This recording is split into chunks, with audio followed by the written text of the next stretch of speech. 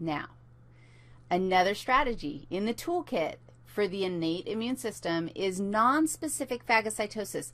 Just by the name of it, the fact that we're calling it nonspecific probably gives you an idea that there must also therefore be specific phagocytosis. And that's part of, and very specific, only this antigen, it's the only one that I will phagocytize or yumptialize or endocytose. And so that's a process, that's a different form of phagocytosis that will occur. Nonspecific, notice that we should probably think about who does this. Who would eat just anything that comes along? Well, the men do. The monocytes or macrophages, when the monocytes, white blood cells, move out of the bloodstream and into the tissues. Eosinophils, another form of phagocytic white blood cell, and the neutrophils, who are also capable of nonspecific phagocytosis. So the men do this. Now, how do they know? How do they know what to eat? Well, this is a hugely important question. So I'm going to draw you a picture of a bacteria. This is a bacteria, whatever. It's a pathogen. It's a bad guy. And we're cool. They're covered with antigens. They're covered, any invading thing is going to be covered with markers, its own self-markers in its cell membrane. And some of those might stimulate an immune response, and some of them might not. Nonspecific phagocytosis responds to specific markers on a pathogen, and they're called PAMPs. But of course they are. And a pathogen associated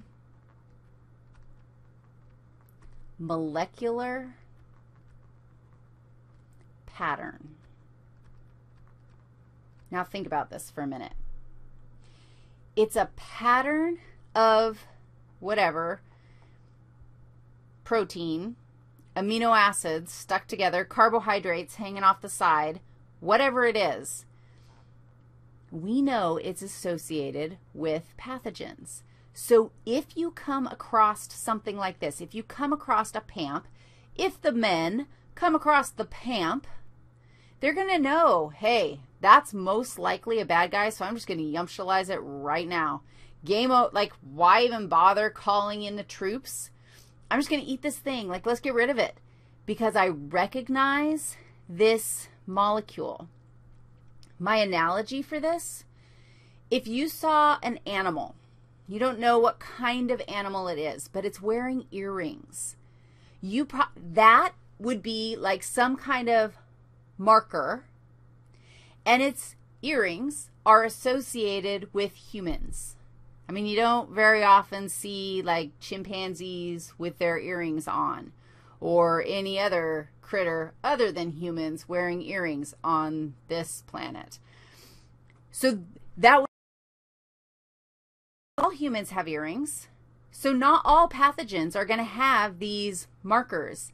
But if you see this marker, you're pretty well sure, whatever I just said, that it is a human, a pathogen. So eat it. Now, how do the nonspecific phagocytes, the men, how do they know that, I mean, go ahead and think about this. What's the next piece? What's necessary in my men in order to respond? Hopefully your little brain, your giant, brilliant brain is like, dude, we better have some kind of a receptor in our nonspecific phagocyte. So this is a men, one of them, amen.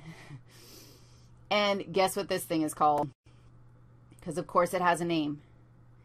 This type of receptor, all it is a receptor. It's just another protein that's found in the cell membrane of the men. And this one is called a pattern Okay, it's called a PRR. PRR. Pattern recognition receptor. Okay, I'm cool. It's a receptor.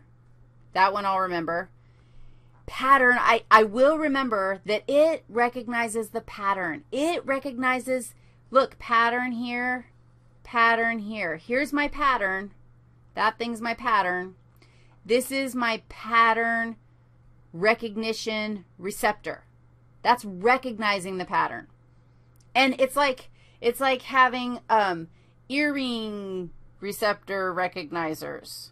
So if you had a little machine that could go out and be like, oh, there's some earrings, oh, there's some earrings, and you just go out and like check everybody to see who has earrings, you would know that if you've got earrings, you're a human. And if you don't have earrings, nobody knows what you are, but we're not going to yumptialize you.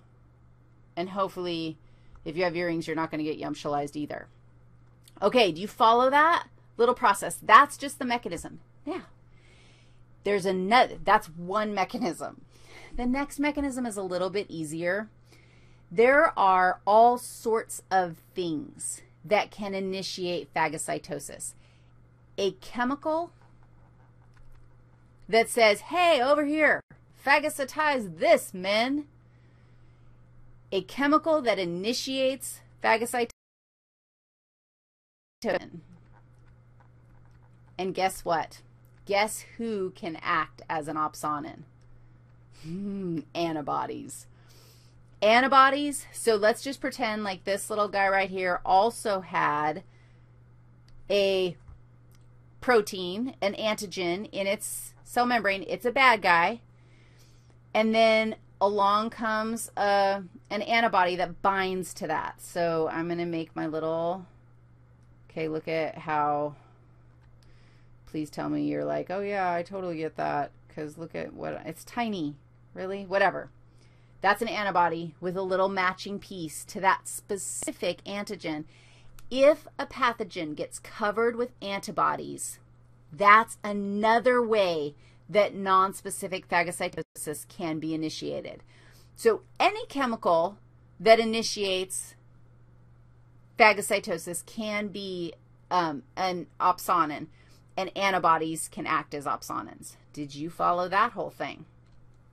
All right, so those are two ways that we can strategize to get things eaten. Now we're going to talk about our friends, the natural killers. They've got a whole nother strategy, and I'm telling you right now, don't mess with the natural killers.